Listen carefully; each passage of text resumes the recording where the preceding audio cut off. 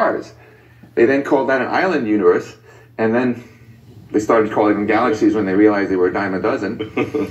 And today, when we talk about our universe, again, it's simply the part that we can see.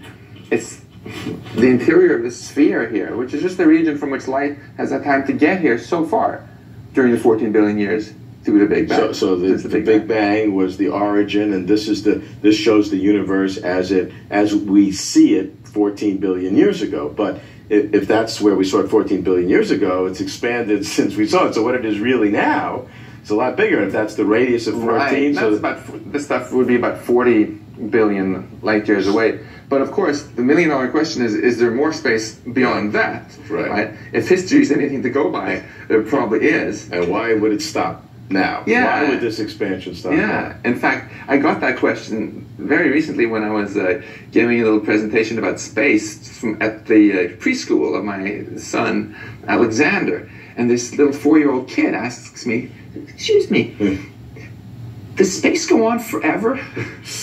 Wow. And I'm thinking, whoa, that's such an awesome question, because I don't know the answer to it.